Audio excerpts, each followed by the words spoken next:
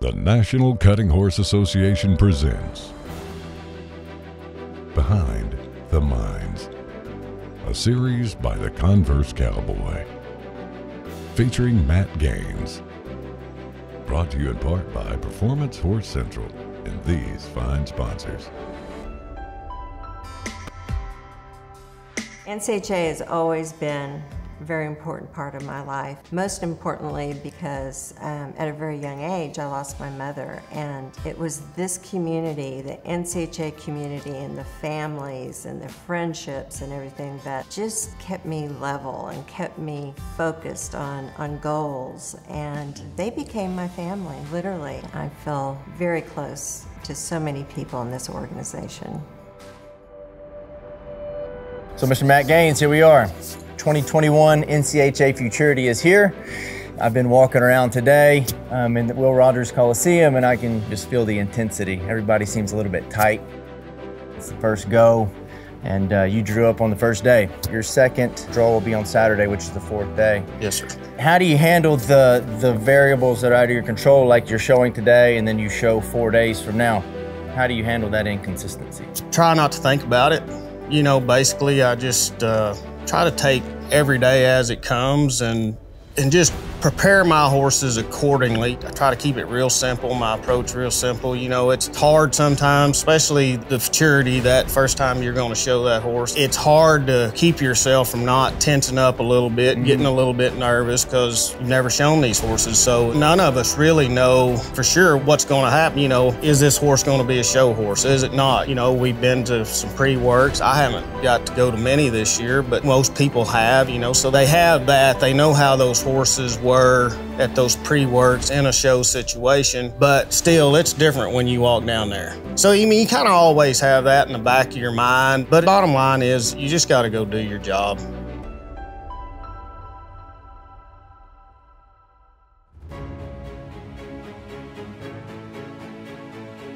Will Rogers has this nostalgia about it, and so when your feet hit the dirt in Will Rogers before that first go, what is that feeling like for Matt Gaines? I think it's a mixture of feelings. It's excited, it's a little nervousness, it's anxiousness. You know, you're ready. Usually by the time you walk in there that first day, I'm usually like tired of all the preparation. I'm ready to go. I'm excited to go show those horses for the first time, find out what I have, and it's the futurity. I mean, I don't care who you are. If it's your first time here, you've been here 50 times, you know, everybody wants to win it. That's part of it, and, you know, the excitement of that, and I don't know, it's just the futurity's just different. There's a bunch of different feelings, but I'd say mostly excited, anxious, ready to get going, and there's always a little bit of nervousness in there too. So something's different about this year compared to years past, and it's been talked about a lot. I think the NCHA has tried it before, but the pre-settle, what are your thoughts around that? What are the pros, what are the cons? The pros is done right, it should cut down the amount of time it takes to work each herd of cattle. I think it's something we need to do. I think it's very important. As far as the cons, I don't know if there is a con to it. Cattle are cattle. They're gonna be what they're gonna be. You know, we did it before, and I thought it worked good. I really thought the last time we did it that the cattle were as consistent all the way through the day, every day, as I'd ever seen them. Now, were they the best cows we ever cut in there? No. Were they the worst cows we ever cut in there? No. I just hope good, bad, or however it goes, or people feel about it during this show, that we stick with it and, you know, tweak what needs to be tweaked. Over time, as you do stuff, you learn, you figure out better ways to do it. And I think that if we'll stick with it, it'll be a really good thing for our sport. So on that same topic, what is that conversation like in the cow box? What are y'all talking about? What cows are you gonna try to cut during this first go? Well, it'll really kind of depend. You know, like I said, with my draw today, first thing I'll try to do is I'll try to write every cow down. I'll try to get them all identified because I've got the whole set to figure out what's good and what's bad out of that. And then as they start working in that set, then, you know, you'll mark the ones off that's been worked. You'll watch the others as they go around on cuts and stuff like that. There'll be conversations, hey, you know, the gray cow acted good there. Or there's a black baldy that acted good on another cut. You just kind of track it all the way through that herd. Blind to right, little tear or long tear on the left. You know that one? Right here. So this is finger moth. That's the moth. Okay, so that's there is a baldy with long tears. Is that what you're talking about? Okay. Yeah. One of the good things about being that deep is you get down there, your choices are limited. So, you know, there may be only anywhere from 3 to 6 cows maybe that are left that you think you can get your horse shown on. Sometimes there's not that many, but you kind of have it condensed down to that. And then of those, what do you think's the best? What I'll do is if I see a cow act good on somebody's cut that they don't cut, I'll find it on my list. I might put a star by it, just something to acknowledge that that cow acted good through there. And then that way, like today, when I get down to the time I go, there'll only be a few cows left on my list. And I go, well, I had a star by this one or that one. And that kind of helps me remember in my head, hey, this cow acted good there, or I might put a minus or something by one if it acted bad on a cut, kind of track it all the way through the herd. So this red cow that's a little ducky out here, which one's that? This one might be that little. Is that the little headlight thing? Yep.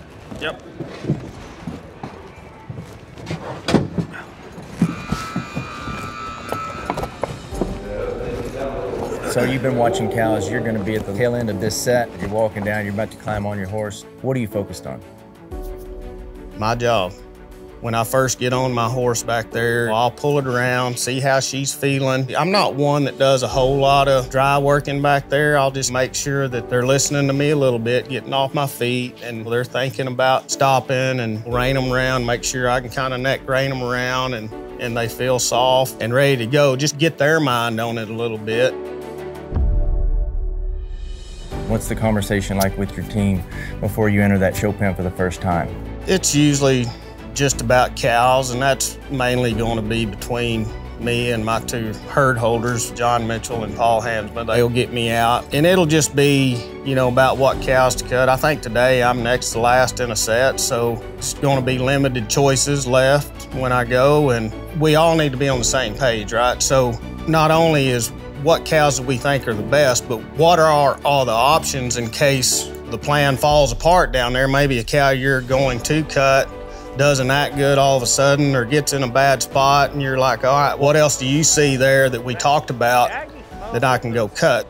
The kind of shaggy roan smoke acted okay there. You have to feel it out as you go. It acted good right there.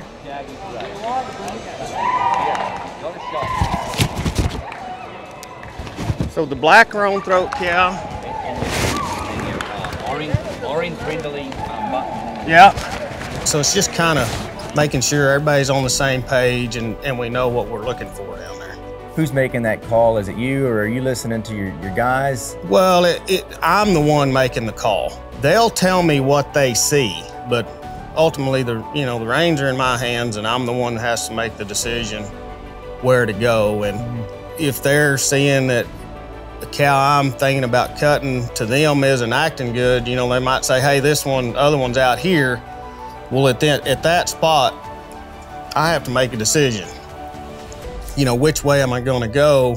And I'll always try to communicate back to them what I'm doing. Roy said that roan-throated cow had a bad eye. Yeah. The roan-throated? Yeah. Okay. I got the other cow here.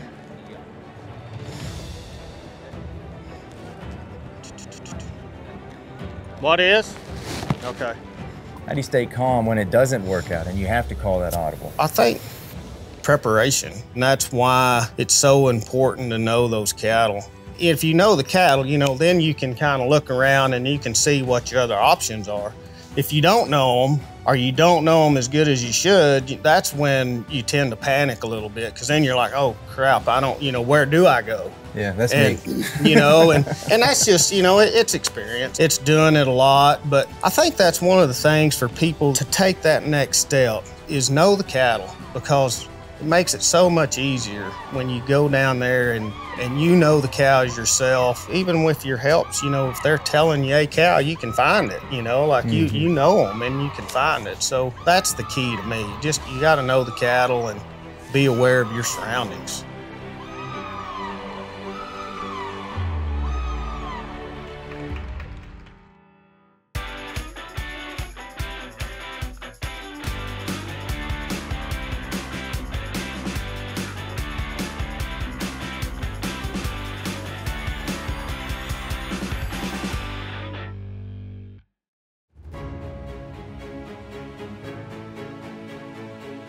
Before I knew you, and then even now, like anytime I'm around Matt Gaines, you have this intensity about you as a competitor. Yet, when you ride in, it's like you're able to go to this zen place mentally. You seem calm. Where does that come from? I'm probably not as calm as maybe as it appears sometime, but I do think over the years it's gotten easier. I mean, you know, I've done this long enough now that I've won the futurity, I've gone out the first go round, you know, I mean, and you know both things can happen. And, you know, I've been here, I think, several times on horses that I really felt like going into it, I had a real good shot to win the futurity on and didn't. You know, one of them I didn't even get out of the first go round. It wasn't the horse's fault, just stuff happens. You know, and then the mare I did win it on, I wasn't sure I'd get her past the first go round. I knew she was a good horse, I just didn't know if she was ready. The thing about the futurity, and I think what makes it the futurity, you know, the mystique and everything about it is none of us really know.